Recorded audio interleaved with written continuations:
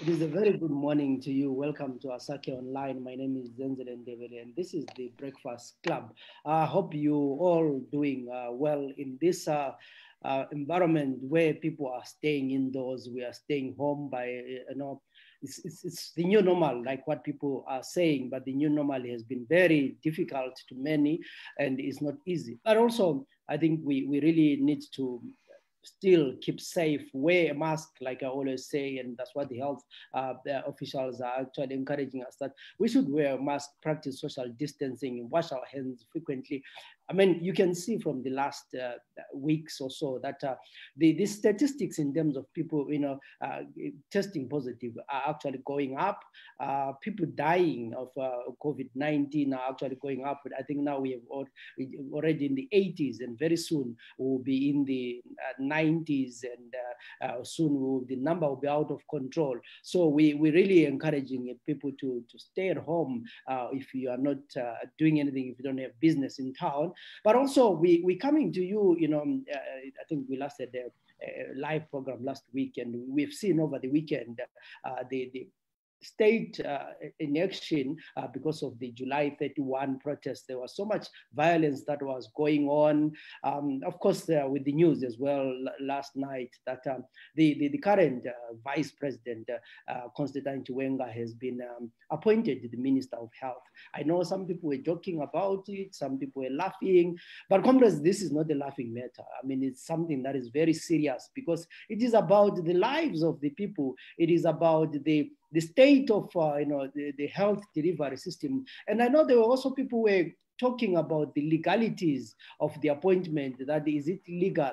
I'm not a lawyer, but when I was trying to read around the issue of the vice president being a minister, I realized that in 2015, the NCA took a matter to court after President Robert Mugabe had appointed Emerson Mnangagwa the Minister of Justice. Or in fact, the Emerson Mnangagwa was the Minister of Justice when he was appointed vice president. And the NCA took the issue to court, saying that according to the constitution, the vice president could not be a minister. They lost that case because the then vice chief justice or deputy chief justice Luke Malaba, they said that Emerson Mnangagwa had been sworn in as the vice president and not as the minister of health, and therefore the president had the power according to section, I can't remember the section of the constitution. The president could assign a vice president to run any ministry. So the question is, was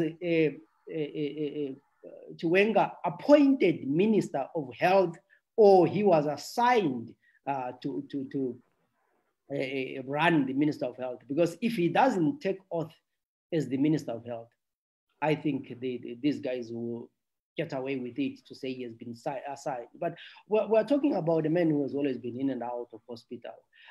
So that means he's not always there most of the time. It is not a doctor. And some people will argue that the permanent secretary is a doctor. Tendai Biti was the Minister of Finance. He doesn't have finance. Simba Makoni was the Minister of, finance, and he doesn't have finance, and all these kind of things. I saw someone even saying that Chamisa was the Minister of ICTs, and he knows that he's not a technician. So these are the problems that we find. But what I can say as Zenzele is that the health sector is very delicate. We are already talking about infrastructure that has collapsed, and I'm not sure whether the current vice president has the energy, the knowledge, and the zeal to turn around. But there are some people who are saying that if they talk about the divisions in ZANU-PF are anything to go by, the president is saying, okay, you think that I'm the one who's failing. I'll give your men who you think can take over the challenge and see what he's going to do. There are some people who are also saying, probably Chiwenga said, I have my Chinese connections. I'll take over the Ministry of Health, run it, turn around the issues, and then we see what happens. So these are all the theories that are flying around. But at the end of the day, it is the ordinary Zimbabweans who are going to feel the brand. And of course, we know that when the vice president was just acting president, he actually, came all full force when the doctors were on strike and failed to resolve that issue, and is now the minister. So the minister is an army official or an ex-army official, is a military man. The a permanent secretary is a military man. So we are going to run our health ministry the military way, and it doesn't look good for Zimbabwe. Anyway, today in our program, we'll be talking about the state of, the issue of violence in the post-colonial Zimbabwe, because we have always had the issue of violence ever since the colonial state. And we want to talk about that. And the person who's going to be helping me discuss this issue is Abraham Senda. He's a PhD candidate candidate in African history at the University of Minnesota. Currently, he's doing a research to investigate how boxing and ideas of sportsmanship were weaponized in an attempt to create a submissive colonial subject in the Southern Rhodesia. Comrade, welcome to the program. Thank you very much for having me. Your current research sounds interesting. Talking about boxing and the use of boxing as a weapon. What is it all about? So I think it's actually very appropriate that we are talking about violence and we are starting with boxing. So if you look at boxing, it's one of the most violent sports. And in the colonial period, particularly with British colonialism, the British colonial state was very interested in creating submissive colonial subjects, colonial citizens who would not challenge the state. And through the use of sports such as cricket, swimming, and other sports, and the prominence of ideas such as of sportsmanship, the state wanted to create ideal colonial subjects that could be told how to behave appropriately, right? But when you look at a sport such as boxing, it's such a violent and combative sport, and it doesn't lend itself well to the creation of an ideal colonial subject because violence is very central to its practice.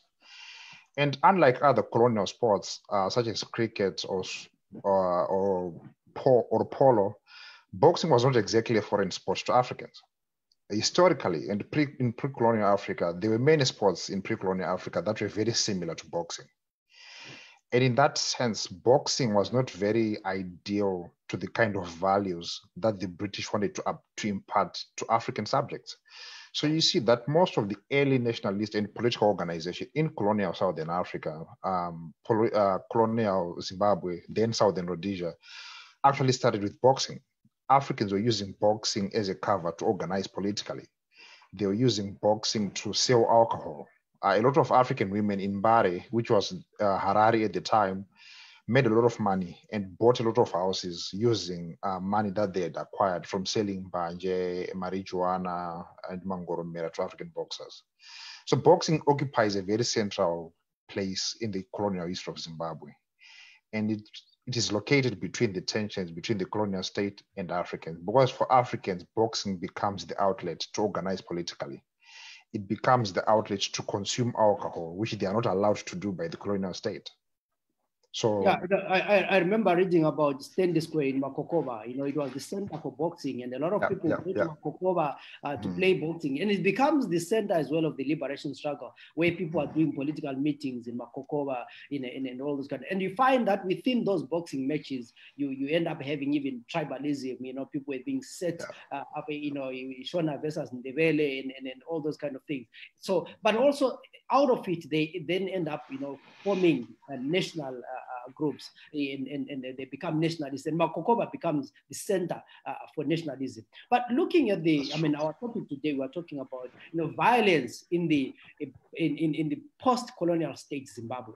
And there's a guy who wrote a book. His name is Ivan J.K. Spona. He says he has a book called A State Born Out of Violence. And in his book, he talks about how the liberation struggle was violent itself. The Pungwes, we are the fish, you are the water. If you are accused of being a sellout, you are killed.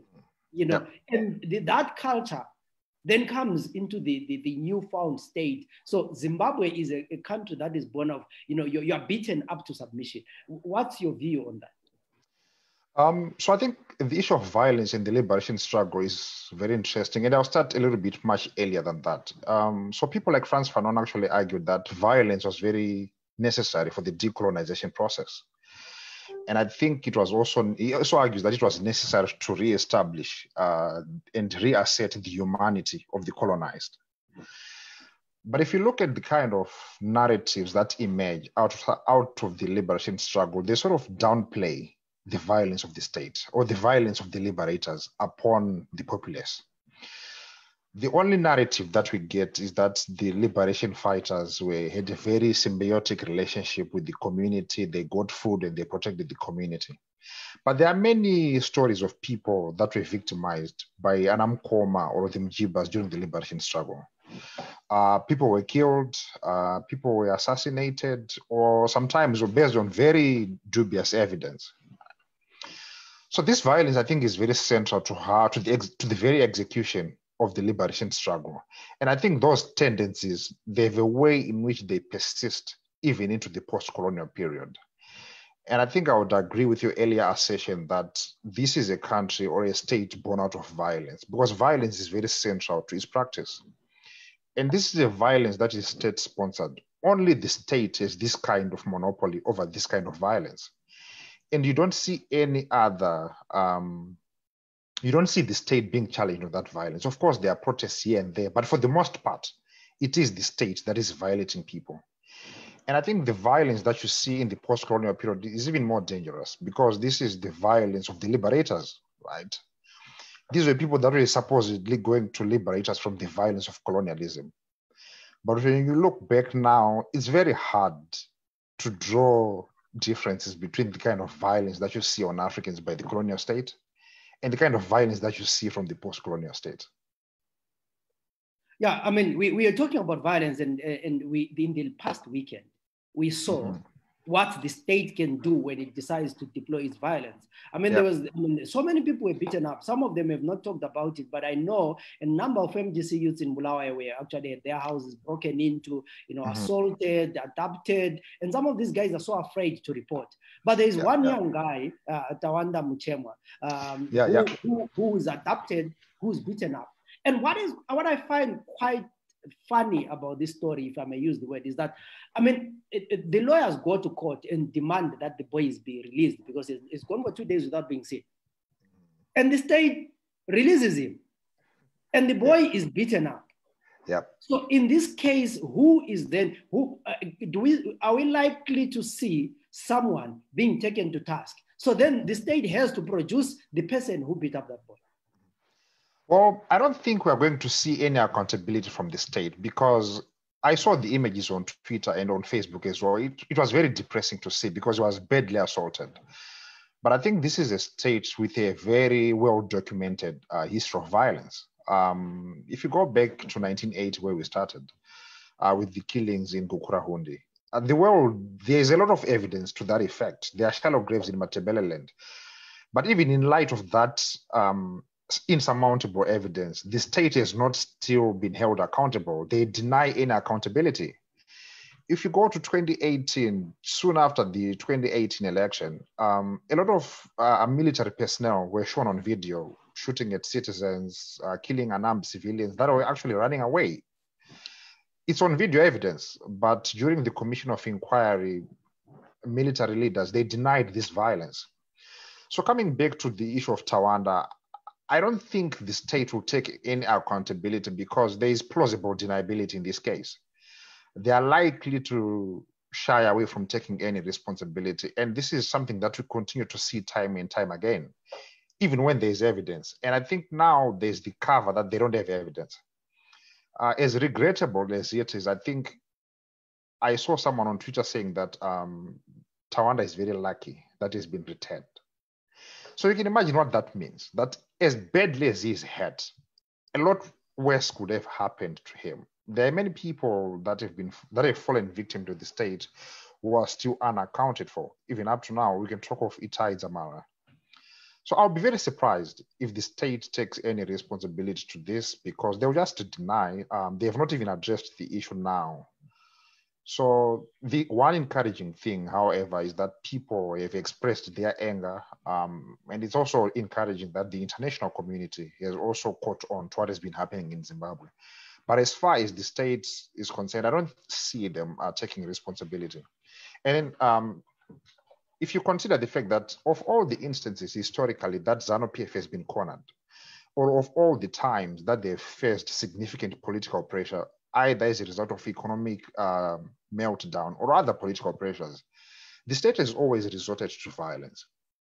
In 1980, they lost the elections significantly in Matabeleland.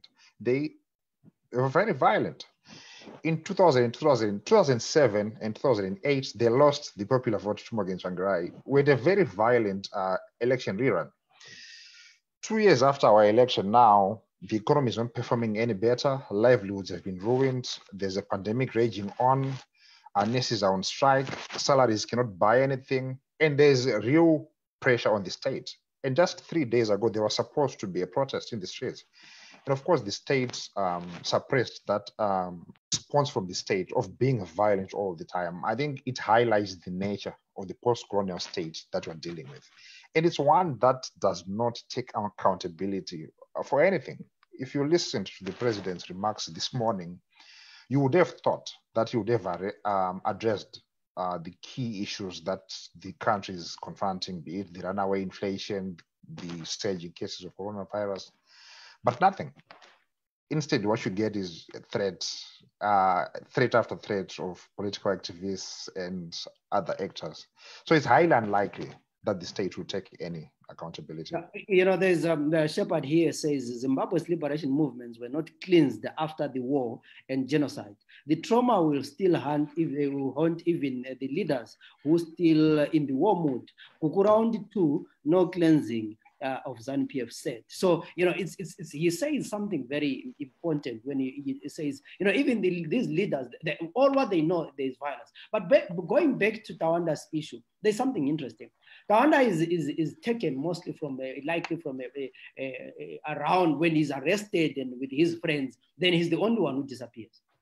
You know, and the state, I mean, the likes of Nick Mangwana, George Charamba, who have always said people, kidnap themselves, are quiet. They don't say anything, and they have not said anything. But how different is this case from the case of Joanna Mamombe and the other ladies who were actually abducted, and their car was found in the police station? But they were, and even if after the police spokesperson had actually admitted that they had arrested them, but the state goes on a U-turn and they say, no, we never kidnapped them. We have taken their cell phones. They were moving around town, seeing boyfriends. So why are they quiet this time around when it's the same modus operandi that was used in the Joanna Mamombe case?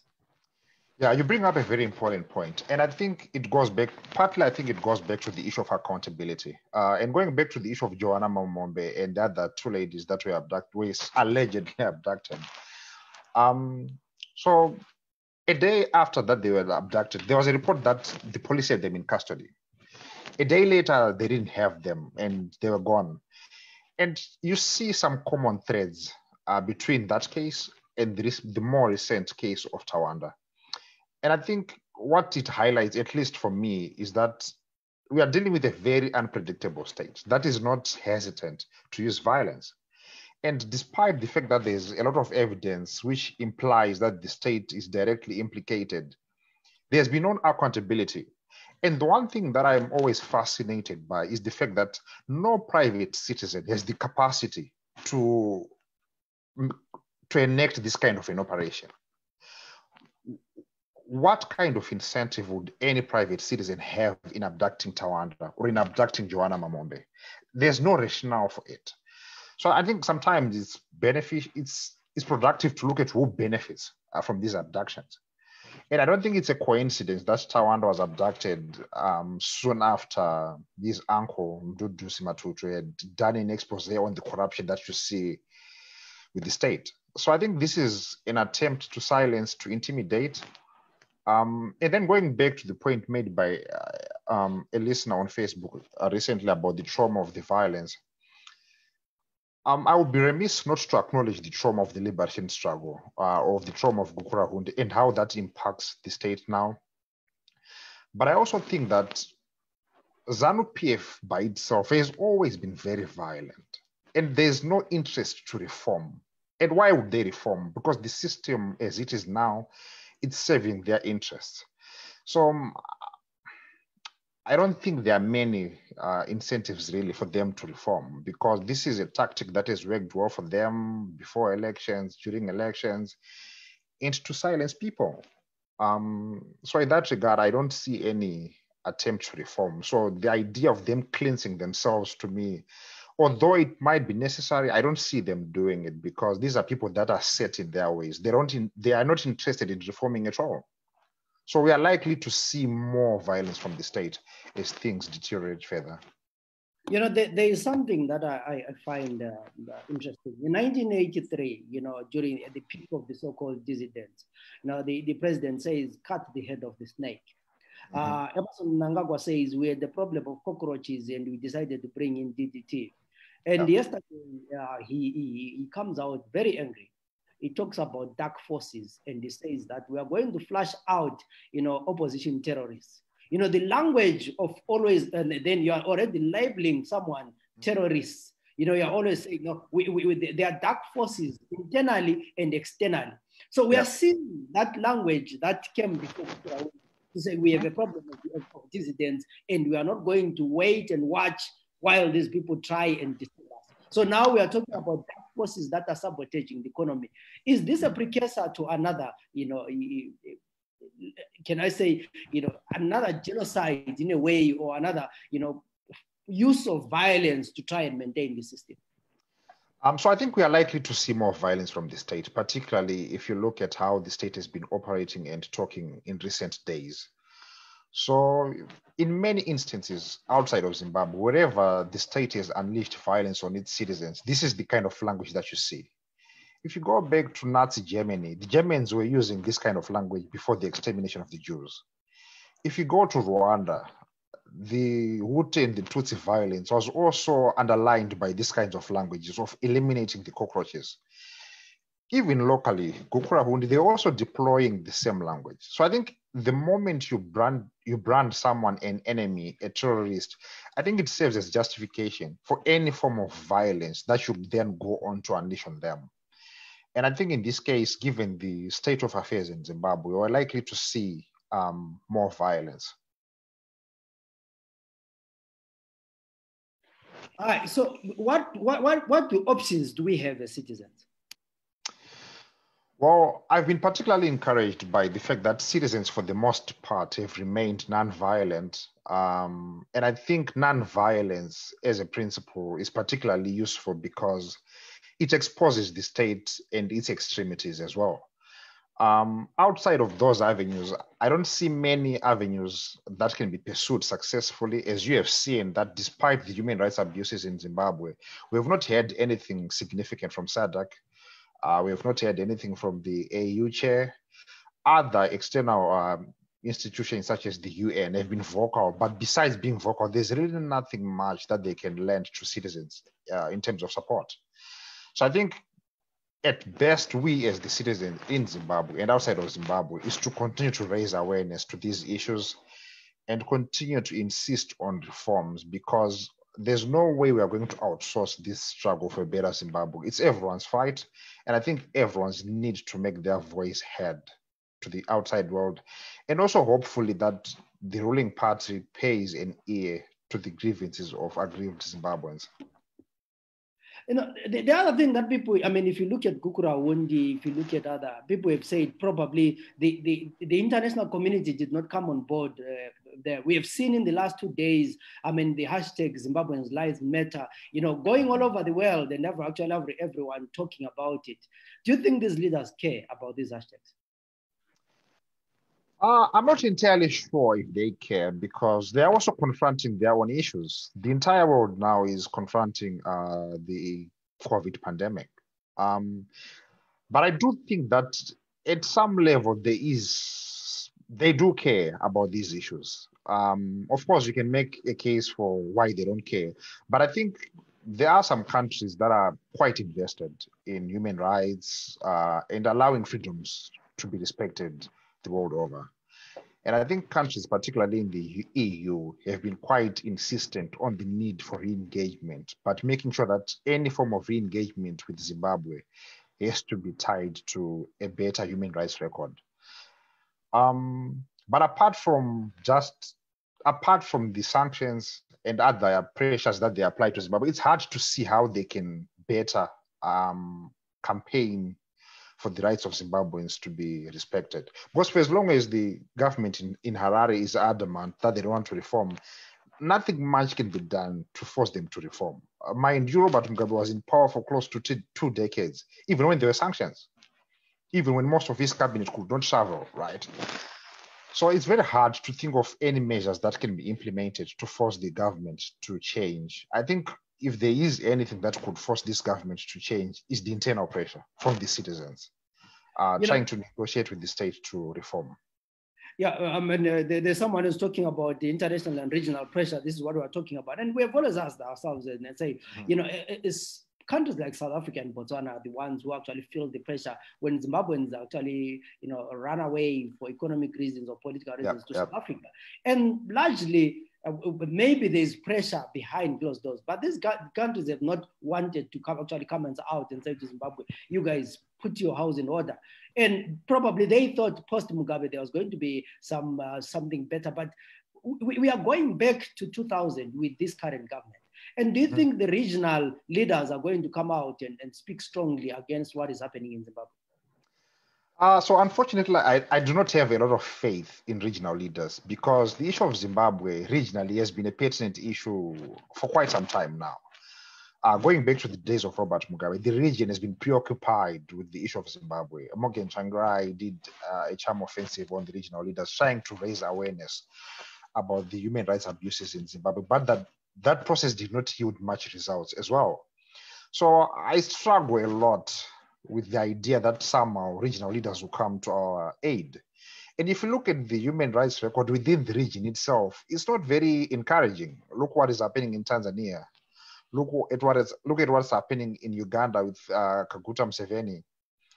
So I think when you look at the region, it's very hard. Of course, South Africa and Botswana, they face significant challenges. Most Zimbabweans end up flocking there. But South Africa has not been on the forefront of this issue. Going back to Thabo Mbeki, he said that Zimbabwe does not have a crisis. He endorsed an election that was later on reversed in Malawi just recently.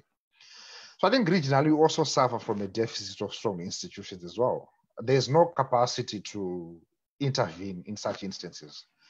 Of course, they'll issue statements. Of course, they'll do a few things here and there. But apart from that, it's very hard to see the region applying any form of sustained pressure to force any form of reform on the Zimbabwean government.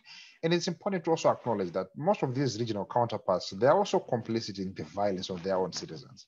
Right? So they don't have any moral high ground to speak on our issues. And I think South Africa might be the exception and a little bit of Botswana. But for the most part, they've remained quiet about these issues. I don't know why, but I think for the most part, SADC is not very useful when it comes to coming to the aid of citizens. Yeah, lastly, I mean, we seem to have talked about, you know, so much problems. And I'm asking myself that as I live this problem, I meet someone in the streets who says to me, so what's the solution? Do we have any hope? Because it's been 40 years of trouble and we are likely to have, I mean, the kind of government that we have now, these are the kind of people who are going to change the constitution so that they go beyond the 2 terms. Yeah. Luckily, not as young as Robert took over power. But these are the comrades who actually say, you know, the people have said we get another 3rd term. So what's the solution? Where do we go as Zimbabweans? What can we do to get out of this mess? Well, I think the one thing that I find very troubling about the Zimbabwean political climate is that there are a lot of people that are very invested in a better Zimbabwe, regardless of political affiliation. And I respect those people. But I think there's a group of people that do not seem to believe that they're affected by the political climate in Zimbabwe. They draw false equivalences. They would rather stay out of it. And I think for as long as citizens think that this is not their fight, we will remain in this predicament. And I think people need to speak up a lot more. People need to be involved a lot more politically, particularly the younger generation. People who were born as recently as 2000 are now 18 this year, are now over 18 this year, which means they can now vote. And I think there's need to educate people on the value of voting. Of course, there are issues of voter rigging, there are issues of voter manipulation, but I think if we vote in enough numbers, we can vote for the kind of leadership that we want. And I think regions such as Bulawayo, Harare, and other urban centers have the capacity to vote for leaders that can take the country to the next level. And I think also people need to be very active, not only on Twitter or on social media, but actually getting into the streets and exercising their democratic rights to protest. And I think for as long as people do not see the value in that, the state will always continue to do this kind of thing, unless it's compelled by people to reform. So I think people need to be more vocal, they need to be more engaged, and more importantly, they need to be involved in the political process. It's never too young to engage in these things. Very young people such as Namatai, Makomborero, and other people are very politically engaged. And I think we need to keep doing more of that. And hopefully the state is more receptive of people's demands for reforms.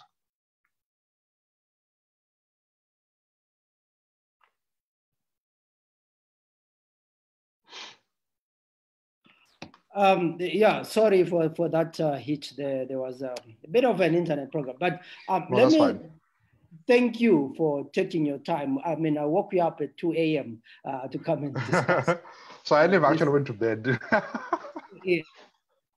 I think let me at this point in time wish you. I'm not sure that it's not a good night or a good morning, but Well, it's now morning. It's yeah, 2:37 in the morning. Yeah, let me thank you very much for taking your time to discuss with us this very important issue of the violence in the post-colonial Zimbabwe, because Zimbabwe has never had peace. Unfortunately, for some of us, we have really never had peace. We moved from Kukurawundi to ESAP to 2000, and now we are continuing. So from the moment we were kids, now we are adults. We're still struggling and battling with violence in Zimbabwe, and we have never known peace. We have always been afraid of a police officer. We have always been afraid of a soldier. We have always been afraid of someone who's called the ZANU-PF youth, because they can make you disappear. So all our lives, we have been hiding. And this is why sometimes I tell people that, you know what, I think we've just had enough. We have survived so many times under fear that I'll be kidnapped, I'll be killed. And I really don't understand even those people who keep this government in power, and they're actually the touts of violence. What is it that they get? Because we still go in the same shops. We are still going to buy the bread at the same price. And probably your phone does not have data as mine.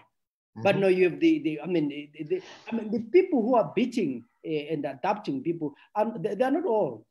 They're not people who went to war. These are people who were born in the 80s. These are the people who are actually born out of India, after independence. And these are the people probably who are suffering as I am, and they go home and they find that there's no electricity, but they still have the guts to go and kidnap someone. So we are a troubled nation. We really need to sit down and, as youths from across the political divide, and ask ourselves, what is it that we want? Can we see a better Zimbabwe in our lifetime? And I think we can all coexist despite our political differences, but we have one thing in common, and that one thing is Zimbabwe. So thank you very much. And today in our program, we're talking to Abraham Senda, who is a PhD candidate in African history at the University of Minnesota. And it really pains me a lot that almost 40 years after independence, we are still talking about violence. The same things that were done by Ian Smith are done by our people. I understand why a soldier wanted to be, a Zimbabwean soldier or a black person wanted to be a soldier in the African Drive session or in the Smith government, because they were promised their house. You always see adverts where they were advertising and say, come and join us, we're going to give you a house, you're going to get a better life, you're going to get a car. But what are you getting in this regime? You're just like me. You have nothing. You are also suffering like me, but you are actually killing a brother to maintain a status quo, to keep someone in power. I think wherever you are, whether you are Zenzele or you are whoever, at one point we need to sit down and say, but why are we so much, suffering? Why are we troubling each other?